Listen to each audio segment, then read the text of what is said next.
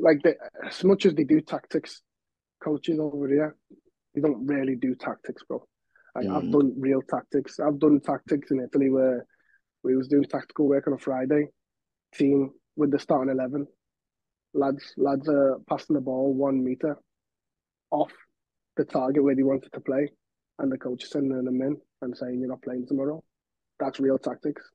You know what I Mhm. mean? Like that's real. Like do it or you're not going to play kind of thing. So over Wow. here, a lot of the time we do tactics and it goes out the window on a Saturday.